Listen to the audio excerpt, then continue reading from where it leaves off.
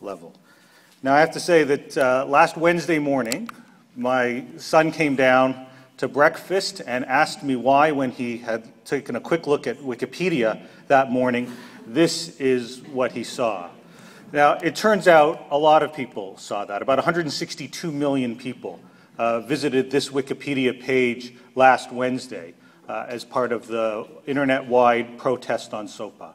And what that, I think, has created is much what we're having today, a discussion about copyright in a way that, frankly, when we started to think even about this program, would have been scarcely imaginable. I arrived in Tampa last night and went to the car rental, and the agent there asked what I was going to be doing, and I said I was a law professor and I was giving a talk here about copyright, and she said, well, I don't really know anything about copyright. I said, well, you know, it's about the internet, technology, and how copyright affects some of that stuff. And she said, oh, you mean that protest on the internet last week? This has generated such widespread interest in this issue and discussion that, as I say, few would have ever believed possible. But I want to start, before I get into SOPA-related issues, I actually want to talk about what happened just yesterday rather than what happened a week ago. This was the streets of Warsaw yesterday, where thousands of people took to the streets to protest the fact that the Polish government, along with a series of other governments, were signing the anti-counterfeiting trade agreement. Now, the notion that this is what would happen, those were the streets, these were the politicians bearing Guy Fawkes masks in Parliament on the opposition party to protest the decision to go ahead and sign the anti-counterfeiting trade agreement. I'm going to talk a bit about ACTA in a few minutes. But this is an issue, I think, quite clearly that has extended well beyond the halls of academe, the halls of the offices in Hollywood and the like, and has become mainstream in a serious way, and in a way being driven by what's taking place internationally.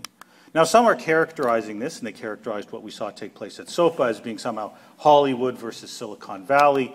Others talk about it as somehow being the old versus the new. I don't think it's really about either of those things. I don't think it's actually about an either or.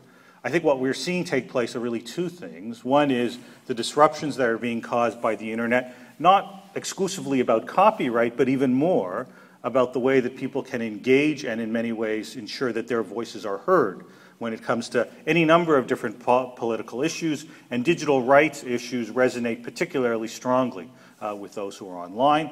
And at the same time, the other element that's taking place here is the evolution of international copyright, which over the years, as you're about to hear, has shifted in some ways away from Geneva into back rooms and into places where the many people who are affected by what takes place are frequently not invited and in many instances not even aware of what's taking place.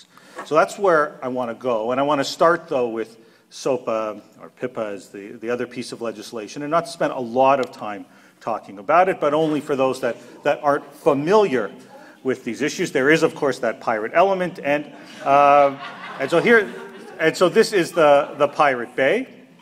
And the Pirate Bay would be, I think, in many ways the poster child for why SOPA and PIPA exists, or why there was an attempt to bring it forward, at least though the proponents of it would argue this is precisely what they have in mind. And their argument was that US law can be used to deal with pirate bays were they to exist in the United States. And frankly, some still do, but nevertheless, the notion was you could target those sites if they exist in the United States. The challenge is everywhere else. What happens for the many websites that are located outside the jurisdiction of the United States? How can those sites be targeted if they are engaging in active copyright infringement? And so the solution that was proposed in SOPA versus PIPA takes us well beyond traditional notions of copyright. It seeks to target a whole series of different intermediaries, with the idea being that if you can target some of those intermediaries, they might be in a position to stop some of this infringing activity from taking place. So as one example, and one that caused an enormous amount of concern within the internet technological community, is that you can target the domain name system itself. The US takes a very aggressive approach when it comes to its jurisdictional questions around the internet, arguing that any domain name that is registered here, whether by the individual or the registry itself that runs the domain name, the .coms, the .net, the .orgs, they are all subject to US jurisdiction, which means that roughly 80% or more of the world's domains are all under that theory subject to U.S. courts and U.S. jurisdiction, which will be news to the millions of people outside the United States who may have registered these domain names and don't really think that they ought to be subject to U.S. jurisdiction. So the view was in SOPA, one way to target this was to actually change where someone's domain name gets pointed to, require ISPs either to block access to websites or make changes within the DNS itself, within the domain name system itself, to stop access, raising, in the view of many security experts, enormous concerns about the implications of doing something like that. There was also targeting a range of different other intermediaries, payment intermediaries, for example, like Visa and MasterCard, who might be supplying payment services to some of these websites, could be forced to ensure that to stop providing those services. Ad networks that might provide advertising to these sites could be told you aren't permitted to advertise or allow advertisements on these sites. So essentially try to choke off some of their access. There was even a new notion of circumvention technology. In this case, there was a recognition that even if there was an attempt to block access to various sites, that there would be technologies out there that people could use to get around those internet service provider blockings. Now, those are the same technologies that we actively promote in countries like China and elsewhere to try to ensure that people can get around things like the Great Chinese Firewall. But the notion in SOPA was that if those technologies were used to try to get around blocking sites that were said to have infringed on copyright, then we ought to stop we've got to stop people having access to those very kinds of technologies. Putting at odds the notion of an open and free internet, which we seek to promote in countries around the world. We do it in Canada, you do it, of course, in the United States, and at the same time concerns about what it meant for copyright infringement.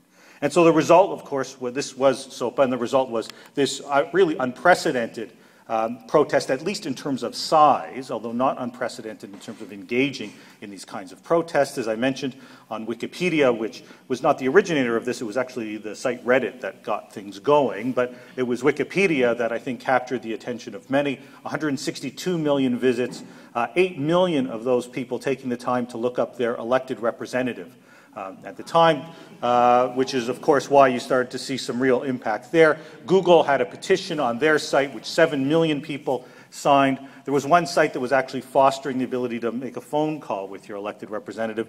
They were averaging 2,000 calls a second.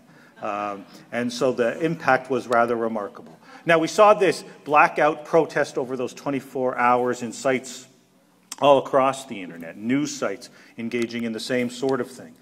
This was Boing Boing's site, saying, and a popular blog saying the same sorts of stuff. So thousands of sites participating, and it wasn't just in the United States.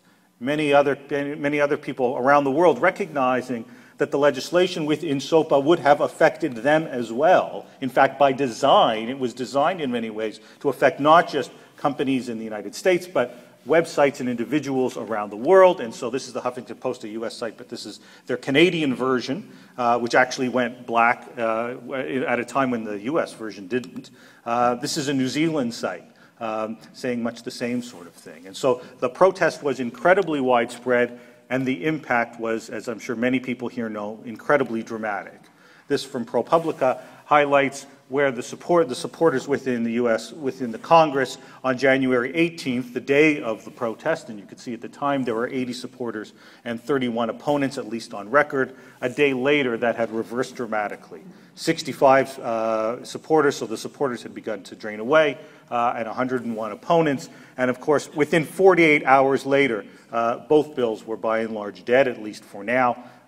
As those behind the bills recognized that support had literally evaporated almost overnight, or at least within 3 nights, in the face of this incredible protest. Now, it's worth noting that this is a big part of an even bigger story. Sometimes we say a small part of a big story. This is clearly a big story. But it is part of something that is even bigger taking place in the context of protest, even around this particular issue.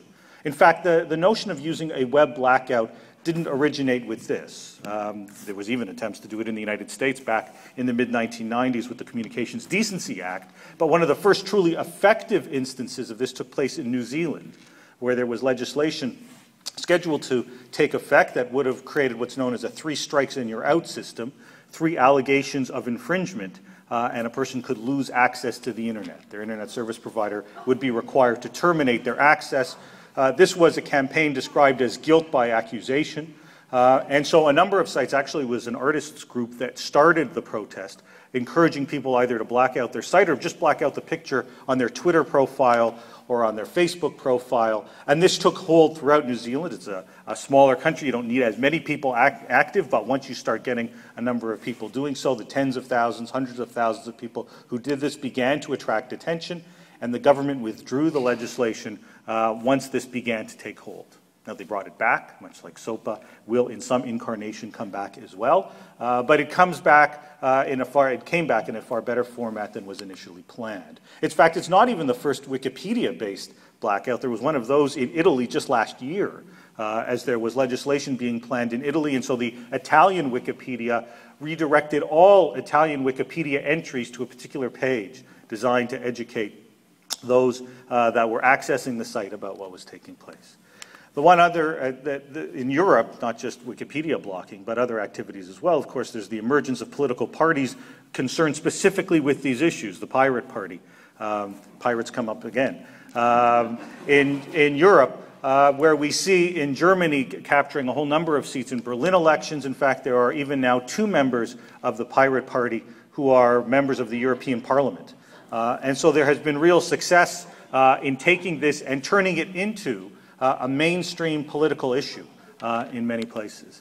Now, the place where I know best when it comes to these sorts of issues is actually my own country, Canada. And so I can't help but tell you our story, which is a little bit my story as well, when it comes to leveraging the internet and new technologies to engage in the same kinds of activities. And so in the Canadian context, it wasn't a web blackout, but instead it was this, a Facebook page. Which today, I must admit, seems a bit mundane when you've got 800 million or so users on Facebook, and the notion of using that to rally people around these issues is pretty widespread. But back in 2007, it was somewhat less so. And so it was in December of 2007 that my government, the Canadian government, had planned to introduce new legislation. And every sense from various sources was that it wasn't going to be the kind of balanced legislation that I think most Canadians were looking for. It was legislation that we were being significantly pressured by the United States and I suppose by some other countries to try to enact. And so what I did one Saturday night after, I'm a hockey fan, a Toronto Maple Leafs fan as it happens, after they had lost yet again. They're not a very good team. It's a bit frustrating, I have to say, for Toronto Maple Leaf fans to know that the Tampa Bay Lightning have actually won the Stanley Cup in my lifetime, whereas Toronto Maple Leafs, one of the original teams, still have not done so since I've been alive. But anyway, that's just sort of an aside. In any event, this was a Saturday night. The Leafs had lost yet again. The legislation was we knew it was about to be introduced several days later, and so I started up this Facebook page called Fair Copyright for Canada, and I just sent it out to a few of my Facebook friends, which is, as people know, it's your friends plus a few people you know on Facebook. And what I did, and so I sent it out and encouraged them to join if they liked, because this seemed like a natural for people who wanted to learn more about this legislation and about the kinds of things they might be able to do about it. I looked on the Sunday and the Monday as first 10, then 50, then 100, and then 1,000, and then 2,000, about growing at several thousand a day to the point that this site grew to over 90,000 people at one point in time, and the government that had been scheduled to introduce the legislation didn't. Now, or at least delayed it by 6 months. Now, this grew in many different ways. It grew from web-based protests stoking the fires, first to trade press, which began to pay attention both to this grassroots advocacy and the concerns about where things were going. Then the national press began to pick up on the story as well. In fact, one of our so-called national paper, the Canadian equivalent, I suppose, of the New York Times, if that's national, the Globe and Mail is even more national, had 2 headlines during this time that, frankly, many of us thought we'd never see. The first at the bottom there, Ottawa accused of caving into Hollywood on copyright, appeared on the front page of the Globe one Saturday morning. It may have been a slow news day, but it was still rather remarkable to see that take place. And I should note that that came actually directly out of a Canadian Library Association event that they held on Parliament Hill as librarians were speaking out and ensured that politicians began to take notice. The other headline, one that, as I like to say, I still can't quite convince my kids of, how did copyright become cool? because it seemed, at least for a brief period of time, that somehow copyright was cool, that people were talking about it, I suppose in the same way that people have begun talking about copyright over the last number of days in light of what we see take place on SOPA. And it wasn't just online, we saw it in print, we saw it in broadcast as well. In fact, it also had an offline component, where the responsible minister, the fellow there at the bottom by the name of Jim Prentice, happened to be holding a holiday party for his constituents. He's a member of Parliament in Calgary, Alberta, the west coast of the country. And so myself and a number of other people said that if you happen to be in the area, you might want to drop by. Now note that all of this took place at a time where the bill still hadn't been introduced. It was only based on what we knew was coming, but some amount of speculation. But it's indicative of the kind of concern that existed, that I think it was 50 or 60 people showed up to his office, some driving from Edmonton to Calgary. It's about a 3-hour drive, just for 2 minutes with the minister to express their concern about legislation that, as I say, hadn't even been introduced yet. In fact, what we saw take place 6 months later, when the bill that was delayed ultimately came out, showed again the power that the internet has to rally and try to influence policy. So you had groups leveraging the internet that in a previous time would have required real physical resources, a real physical space, now simply using the internet to try to bring people together, such that tens of thousands of people, when this bill was introduced in June of 2008, took the time to write their elected representatives. Those Facebook groups that started with that group that I referenced a moment ago on a national level began to emerge as local chapters. And so we had more than 20 local chapters in cities and communities across the country who, not knowing one another but having simply the same kind of interest in these issues, began to self-organize, began to create their own pages. Sometimes it was through Facebook, other times, here you can see in Montreal, they created a wiki-based page talking about who their local elected representatives were, about what the bill would mean. Here's the Vancouver group doing much the same thing. I always find it quite remarkable that I see that here they had, for one particular meeting, an agenda set out. They'd found a local community space where they could hold the event. Someone would take minutes. This is the sort of thing that you expect from established organizations. This is not an established organization. It's a bunch of people who found one another on Facebook and were concerned about copyright, and were using these technologies to organize in, I think, some pretty dramatic ways. Started engaging in what some people describe as using Web 2.0 type tools. This was a Google map where we tried to track press coverage of the bill, with the idea being that, you can't quite see it, but the red pricks there all happened to be negative coverage. The yellow was sort of yellow, mustardy looking, I suppose, was neutral, and blue was positive. And so that the press coverage in light of many of these protests was very negative on this legislation, and anyone could actually click and take a look at the underlying articles and judge for themselves. We used Google Calendar to identify when these local chapter meetings were taking place, so people would know what's happening where. There was even Fair Copyright for Canada swag. So we used Cafe Press so that you could get T-shirts and mugs. And I have to admit, I got a whole bunch of it, but my wife never lets me wear any of it. But nevertheless, it was still kind of neat to be able to pull that together and actually donate some of the proceeds to Creative Commons that Kenny was mentioning earlier. We even had a YouTube contest where the bill was known as Bill C-61, and the idea was in 61 seconds create your own video about why you're concerned with this piece of legislation. And we had some musicians and a privacy commissioner and some other well-known personalities serve as judges. People started Twittering it, of course. It was still early days. And all of this was sufficiently effective that within about 6 weeks of this bill being introduced in the middle of summer, when most Canadians are at the cottage, or at least not paying attention to copyright, we had members of Parliament hold town hall meetings in their communities, whether in Ontario, which was the Bruce Stanton, the first fellow you saw there, or Suk Dhaliwal, a Liberal MP at the time in Vancouver, who said that this was one of the top issues that they were hearing from their constituents all summer long, such that they said, well, let's have a town hall meeting and let's discuss these kinds of issues. As I say, the bill ultimately comes back, but again, that power to rally and engage people was clearly there. At the end of the day, the government actually, a year later, the bill died, and they held a national copyright consultation when more people participated in that consultation than virtually any other that we've seen in recent years in Canada. More than 8,000 people taking the time to actually write their views on what the government ought to do with respect to copyright, and suddenly the engagement is now a bit two-way. And so when one of the last bills, copyright bills, was introduced in Canada. The new minister at the time, Tony Clement, took to Twitter to directly answer questions from Canadians within hours of the bill having been introduced. He's a particularly active Twitter user, so it's not typical of most government ministers. But in this particular case, he literally stood off from the podium at the press conference, and within about 2 to 3 hours was responding to some of the queries that people were posting directly at him via Twitter. And unsurprisingly, what we have seen now in Canada is that the same tools that were used by those opposed to the legislation are being, of course, used by those in favor of it. So I talked about Fair Copyright for Canada as being our group. These shiny, happy people here are supporting Balanced Copyright for Canada, which is a group that was established by the recording industry, arguing that this legislation is actually very balanced and ought to be supported. We see the same Facebook use now being used by those that are on the other side. In some instances, this is a writers group opposed to some of the fair dealing, which would be Canada's version of fair use reforms. Others using the other sorts of tools, again, to encourage people to get engaged.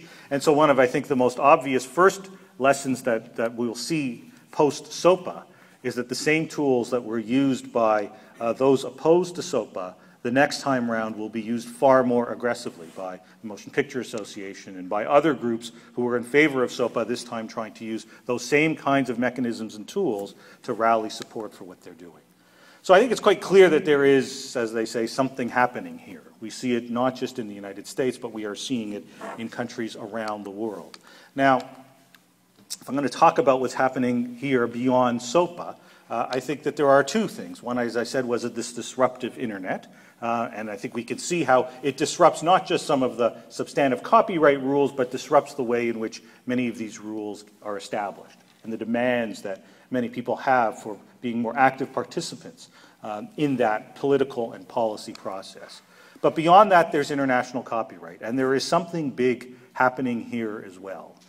Not just in the attempt to use SOPA to influence what takes place in other countries, but to use that international process to influence what takes place legislatively in those countries, as well as Kenny mentioned, here in the United States as well, where in some instances the ability to enact certain rules may be constrained by what's taking place internationally, and that is no accident, that is actually by design. Now, when we talk about international copyright, there's a tendency to talk about things like various conventions, the Berne Convention, the Rome Convention. I'm not going to get into the specifics of that. Much of that has coalesced around WIPO, which is the World Intellectual Property Organization. It's one of the UN-based agencies located in Geneva, and it's where many of the discussions for many years have started to take place. Now, I would argue that what we see happening today has its origins. I mean, we can go back many points in time, but I'm going to actually pick as my date or my timeline 1996. Because a couple of things happened in 1996. One, in January of 1996, a couple of graduate students at Stanford start a search project that ultimately becomes Google, highlighting how fast things have changed in terms of our reliance on all of that. So when Sergey Brin had literally his homepage, which is still on the internet, as a grad student at Stanford, one could scarcely imagine that Google would become what Google has become. And that took place in 1996. But what also took place in 1996 were a pair of treaties, WCT and WPPT, better known as the Internet Treaties for WIPO. And the Internet Treaties contain a number of different provisions, but the one that is most directly targeted to the digital environment and the online environment are what's known as anti-circumvention rules, more commonly by many referred to as digital lock rules. And the idea behind these anti-circumvention rules is essentially to create a new layer of protection in the digital environment. And so Kenny went through many of the protections that exist within the statute. That provides, of course, a first layer of protection, and that would be true in virtually every country around the world. We have a Copyright Act in Canada, and many of the same provisions that you see in the United States exist within Canada. And so, as Kenny mentioned, we are all copyright owners, creators ourselves in some capacity, and copyright law provides us with that first layer of protection.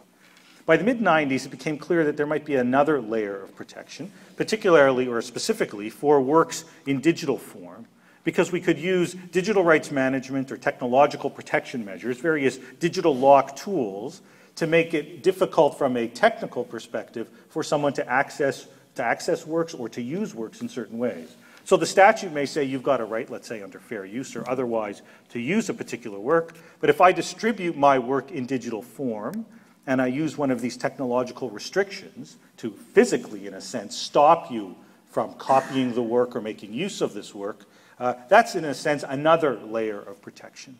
Think, for example, of DVDs, which contain region coding.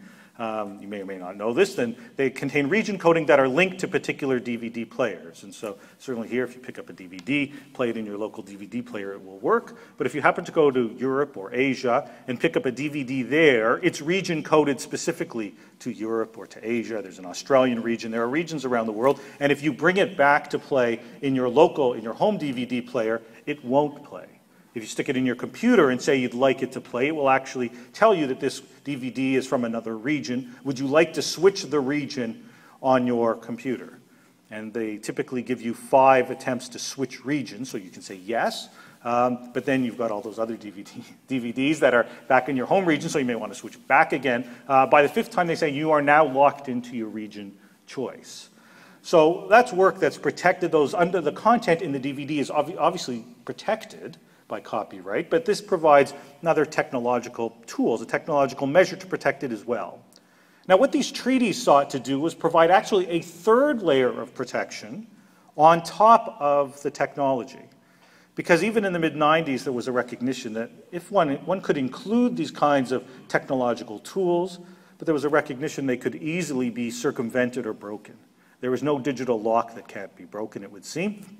And so the idea was to provide legal protection not for the work, but for the lock itself, for the technology itself. And the idea being that any attempt to circumvent or get around the digital lock would itself become an infringement.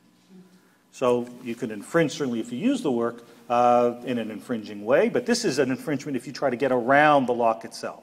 Now, of course, this raises the question, what if your intended use of the work is fair? Let's say it's permitted by fair use, or in my country, fair dealing. As we'll see in a sec, the way it's been implemented in a number of countries is to say, sorry, but you're out of luck. The mere act of circumventing, even if your intended use is fair, is permitted, is still an act of infringement. Now, note that back in the mid-1990s, this was highly controversial. So it was in the mid-1990s that we had a diplomatic conference to settle on this, and the countries themselves had a very hard time coming up with language that everyone could agree on. At the end of the day, what I've just described actually gets enacted in the treaty is this: you've got to provide adequate legal protection and effective legal remedies against the circumvention of effective technological measures. Well, what are adequate legal protections and effective legal remedies? Depends who you ask. For countries around the world, they all have different interpretations of what that means. And in fact, if we go back to the legislative history of how this evolved, it's clear that that was true from the very beginning.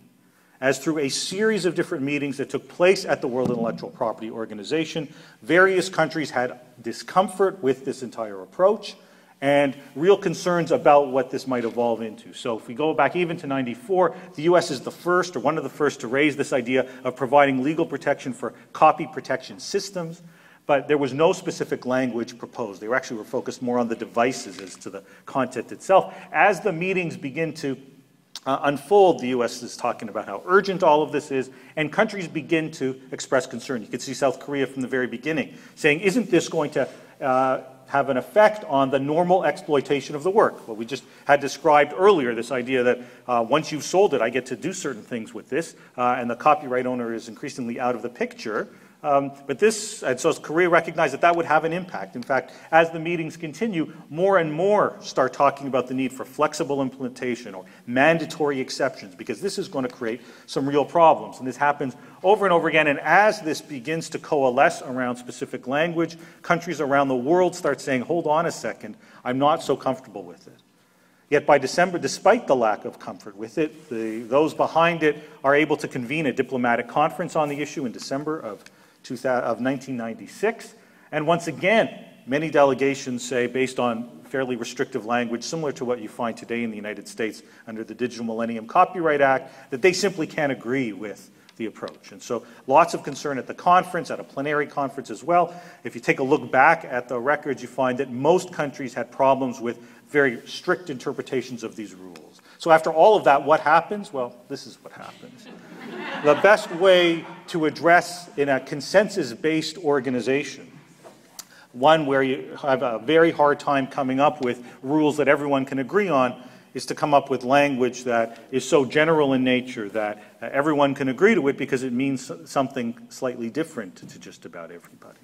Now, in the years that unfolded after that, what you found was different implementation. So in the United States, the implementation is through the Digital Millennium Copyright Act, the DMCA. It's amongst the most restrictive in the world because the US initially wanted a restrictive approach. It couldn't get agreement to do that at Geneva, but came back to the United States and said, first off, we have an obligation now to create these new legal protections because there's this international treaty that says we have to have that, and this ought to be our implementation. Other countries either adopted a different approach. In Canada, we've had now 4 different bills attempt to implement it. We've got one, C11 is the current one that is likely to pass sometime this year.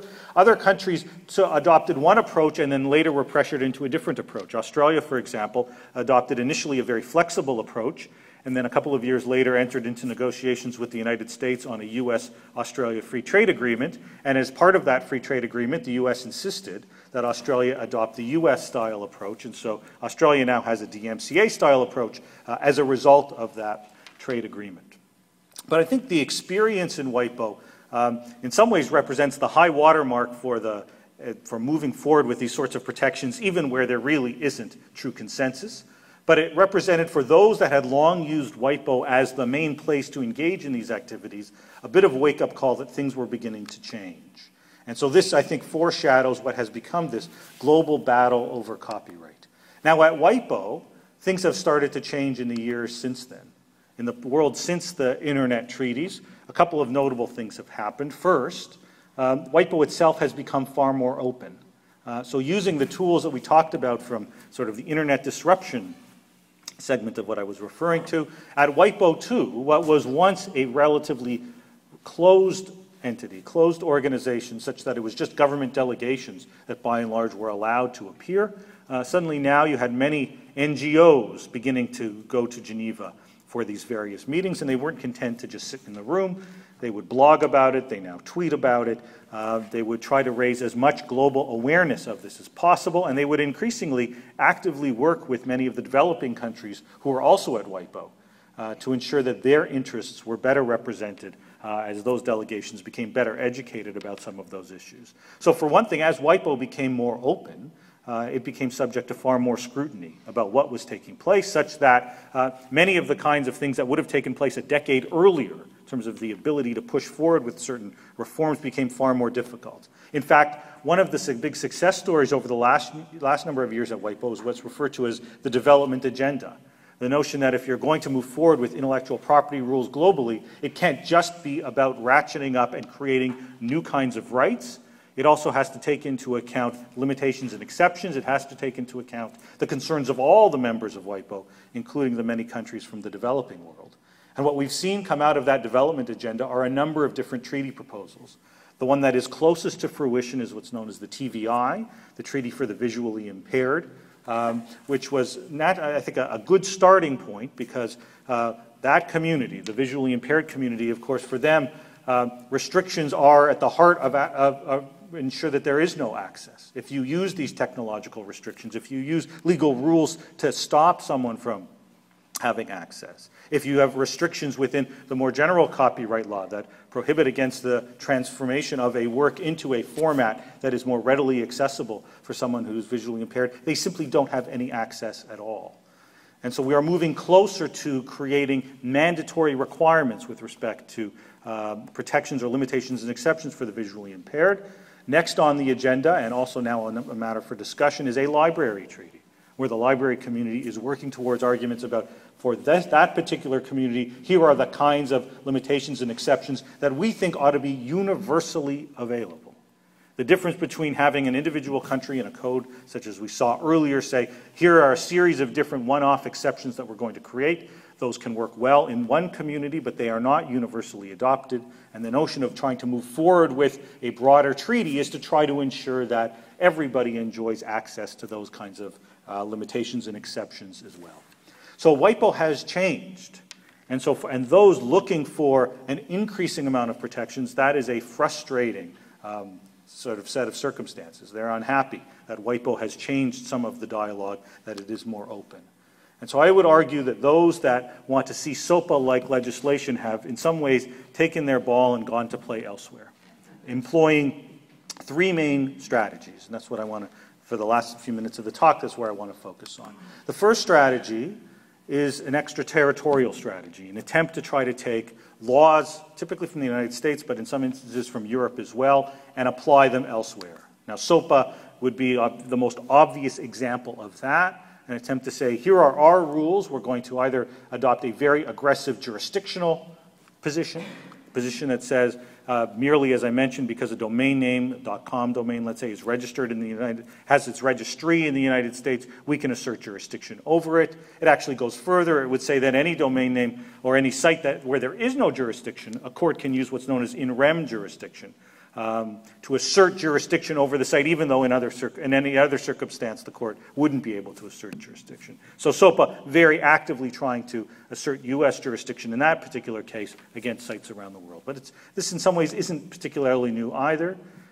About 10 years ago, just over 10 years ago now, a Russian programmer by the name of Dmitry Skylarov, who worked for a Russian software company known as Elkomsoft, went to a conference in the United States to present on one of the programs that his company was working on that would actually circumvent some of the digital locks on some Adobe products. And so, of course, PDF and some of the other Adobe products widely used and can be used to create restrictions. This was designed to allow people to circumvent some of those restrictions, and of course, in some instances, that might be used for perfectly legitimate purposes, fair use or otherwise.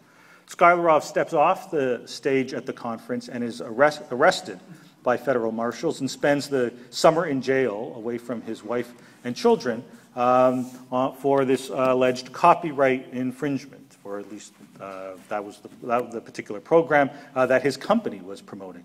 Adobe, I don't think, anticipated that would take place. You can see through that sort of small picture that people have been taking to the streets on some of these issues for some time now, not just yesterday in Poland, where people actively said you needed to free this poor fellow, which they ultimately did. Adobe actually quickly said, this is not what we had in mind when we referred this to federal officials, but nevertheless highlights that ability. But in that instance, he's at least in the United States. In other instances now, you don't have to necessarily be in the United States. This teenager here ran a website known as TV Shack, which clearly, in an infringing basis, streamed television shows online. He is now due to be extradited to the United States from the UK. You can see his mother in the background isn't too happy about it. And a recent UK court decision said that he could, in fact, be extradited to the US to face US justice and US copyright laws, even though he's located in the UK.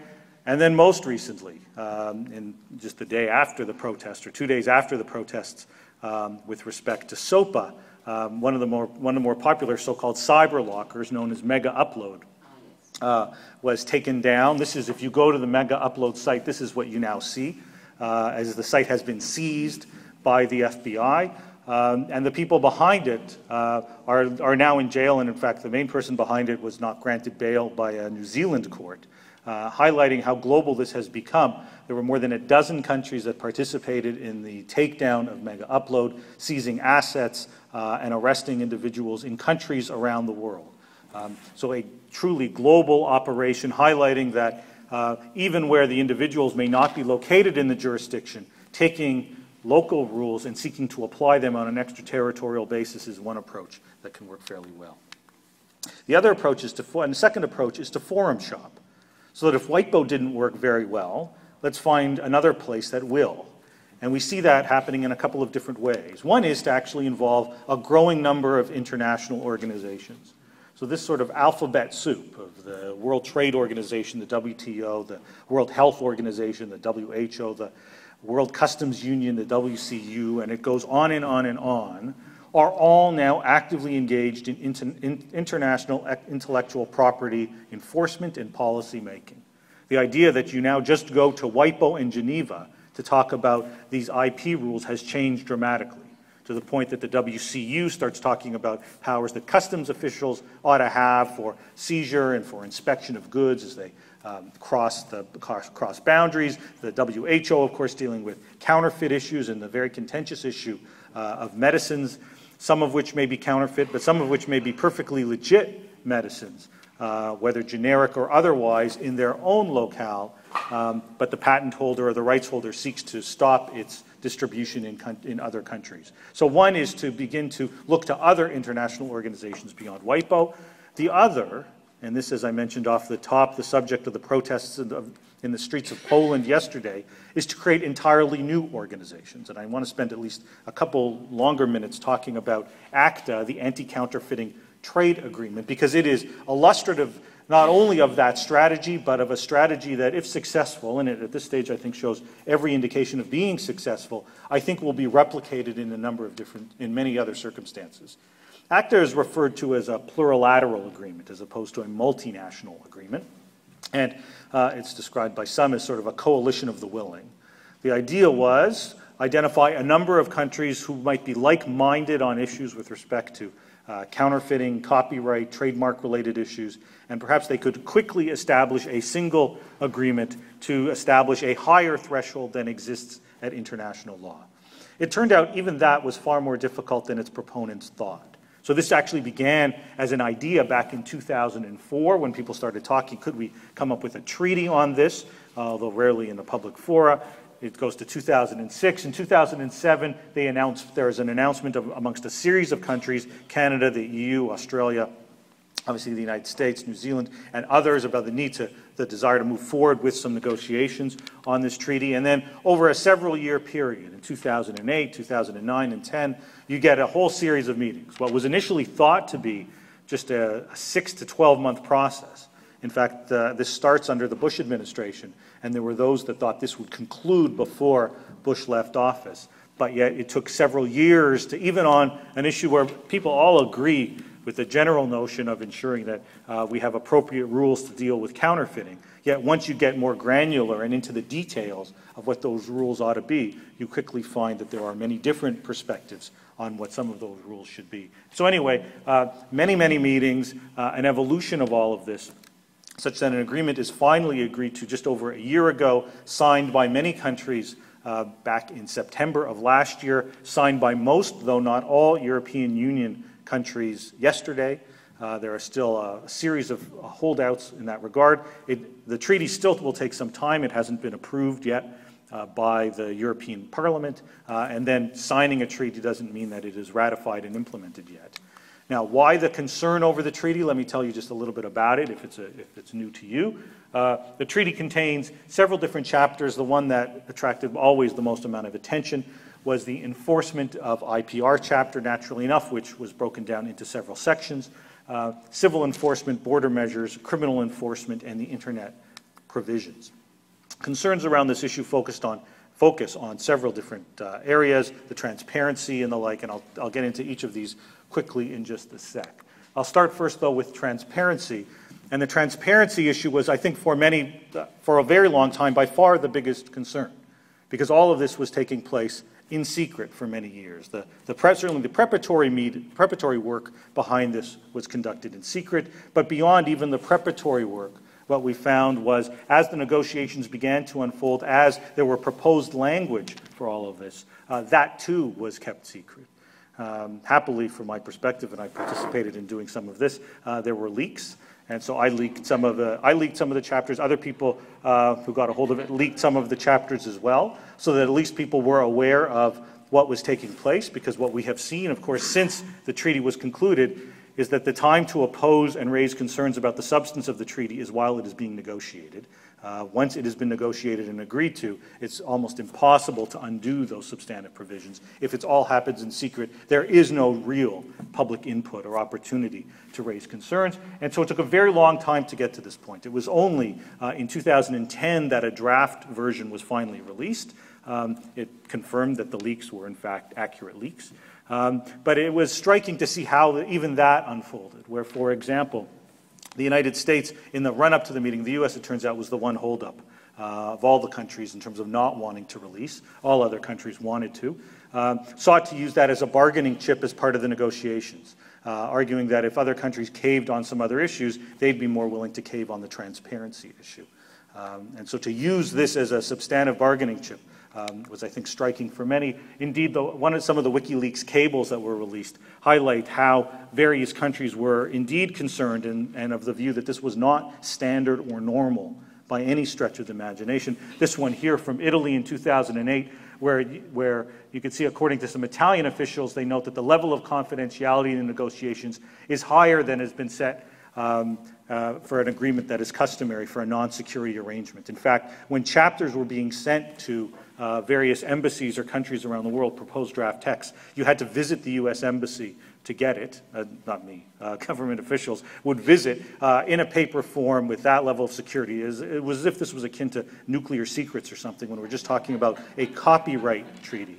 And people note from the beginning that the idea of having true consultation with the public on an agreement that isn't publicly available is an absolute non-starter. You simply can't do that. And so it's not the norm, and yet the worry is it will become the norm, because that was the starting approach, and that lack of transparency is still defended by those who were behind ACTA now that that agreement is passed. So we worry whether or not that will become indeed standard. It is also, I think, described by some as a country club approach to treaty making. At WIPO, it's consensus-based. You've got over 100, 150 countries all participating. This has 40-odd, although 30 of those represented by a single entity, by the European Union. And the fear is that just as the developing world in particular, the library community, the community from the visually impaired, are beginning to make headway at WIPO, we start to see the development agenda and other of those initiatives undermined by the move to ACTA. Because for countries like the United States and for the European Union, the two big backers behind ACTA, if their primary concern are ACTA-like provisions, what incentives do they have to reach consensus on things like a library treaty or a treaty for the visually impaired if they're getting what they want in an ACTA format, as opposed to having to negotiate this as would conventionally be the case at WIPO. In fact, the developing world started raising concerns at the World Trade Organization as well, expressing fears that this was going to undermine many of the international trade agreements that exist at the WTO. And that strategy of exclusion, I should note, was by design from the very beginning. Another WikiLeaks document back when this was just beginning in 2006, where this is from the government of Japan, which was actively working with the US on this. They identified a first tranche of countries who they said ought to participate, those that might be seen as being less opposed to some of the proposals, and then perhaps a second tranche a little bit later on. My own country was seen as coming later, and that exclusion, of course, means that all the countries that are supposedly the source of most counterfeiting products, you could see, are all excluded from this. It's a counterfeiting treaty without the counterfeiters. And so the idea that you can significantly deal with counterfeiting problems on a global level and exclude the countries that are typically reputed to be prime sources of counterfeit product, say like China or Russia, the Ukraine, and others, who have all been expressly excluded, suggests that this is not designed to work in a serious way at a global level at all. From a substance perspective, there were at times very serious concerns. And this actually highlights the importance of demanding transparency when it comes to these kinds of agreements. Because based on some of the early leaks, there were real fears of things like iPod searching border guards, the 3 strikes and you're out that could lead to termination of people's internet access, statutory damages on a global basis. In the United States, statutory damages may be seen as the standard of up to $150,000 per infringement. I assure you it is not. The overwhelming majority of the world has no statutory damages. When it comes to copyright infringement, you have to prove your actual damages, yet this was designed to try to ensure that that was a requirement. There was dealing with things like in-transit shipments, let's say pharmaceutical products going from one country on their way from India, let's say, on their way to Brazil, yet on their way there would be the ship would stop in the Netherlands, and there have been instances where those products have been seized by Dutch authorities, even though they're not aimed for the Dutch market, arguing that there is patent infringement, even though what we're typically talking about are legit products, but generics, because the patent may have expired or there may be no patent, in the country of source or nor the country of destination. The good news is most of that has been eliminated. Things like 3 strikes, once there was public outcry on this, was taken out, highlighting how the public, even in this situation where they were deliberately excluded, had the ability to try to speak out and try to ensure that this didn't happen. Yet there remain many concerns. Expansion of international treaty rules, moving the standard from what was agreed to by consensus to a far higher consensus, or to far higher levels of protection, creating new customs, new customs powers, new criminal provisions, and the like. This is, in a sense, rewriting international treaties. So if we look at things like WIPO that was agreed to on the digital lock provisions that I talked about earlier, ACTA actually seeks to build on that and make mandatory what they couldn't agree to back in the mid-90s. It is, in a sense, a renegotiation of the very treaties that were based on consensus at that point in time, but excluding the very parties who were part of the negotiation to begin with.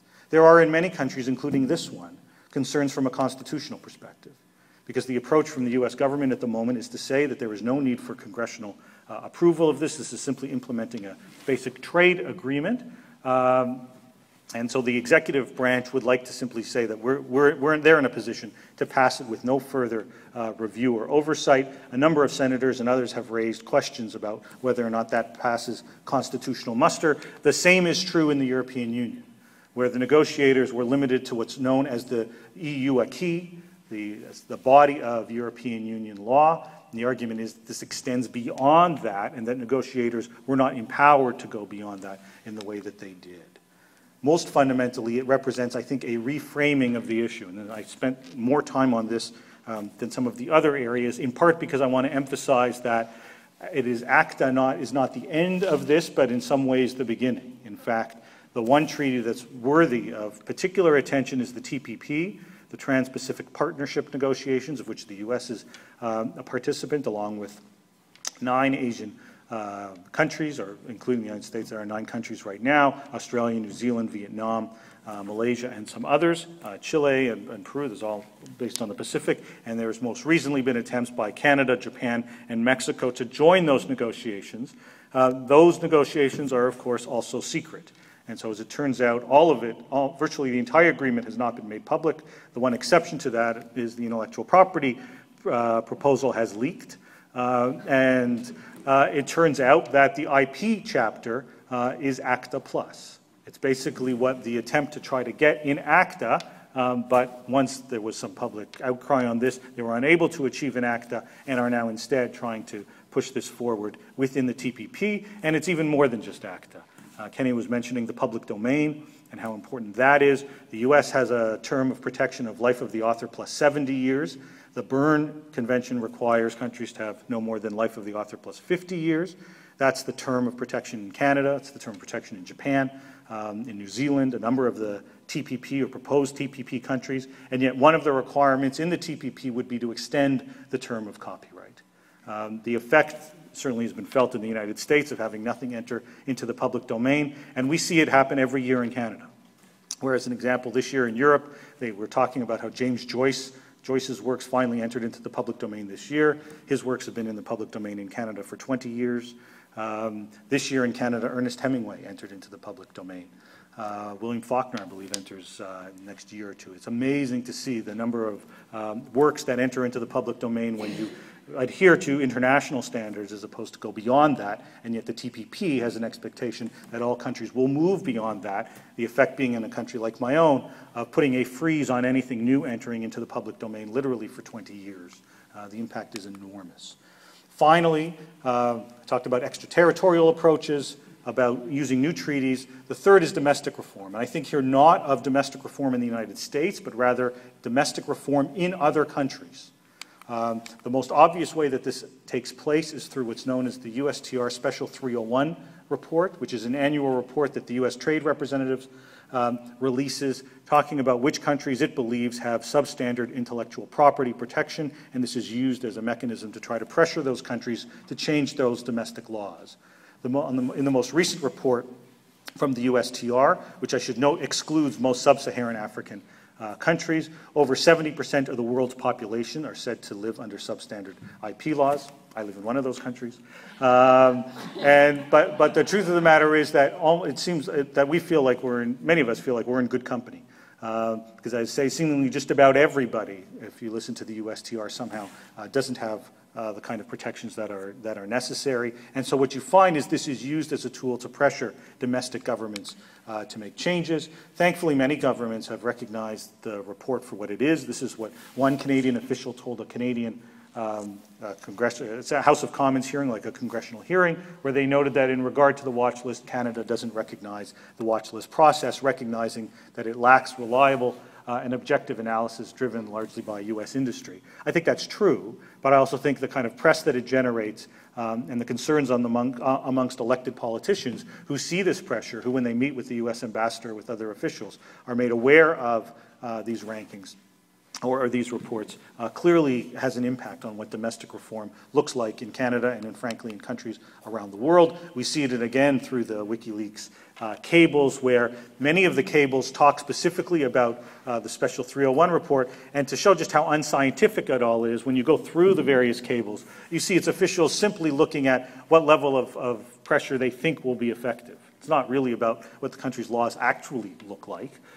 It's rather about whether they go on the list, what level they go on the list is almost entirely dependent upon how local officials, embassy officials think this will play domestically. So it's not a genuine look at anything. It's simply a matter of political action. And I should note that SOPA envisioned more of the same. In fact, this provision got far less attention in the United States than it did in countries outside the U.S. But one of SOPA's requirements was to specifically link international trade policy with IP policy. And so you can see here that from a policy perspective, Secretary of State and others shall ensure the protection in foreign countries of IP rights is a significant component of U.S. foreign and commercial policy in general, and in relation to individual countries in particular.